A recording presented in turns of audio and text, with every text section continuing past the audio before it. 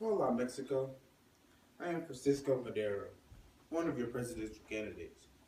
Unlike my opponent, Porfirio Diaz, I will make it my proud duty to lead the country in the right path. I won't allow political stagnation, low wages, and shortages of jobs. I will make it possible for all to make a decent living instead of enforcing policies to only help a small minority of the people. Well, do you think a president who doesn't care about the cost and the decency of living for his or her people deserves that title? Vote Madero. He's a hero.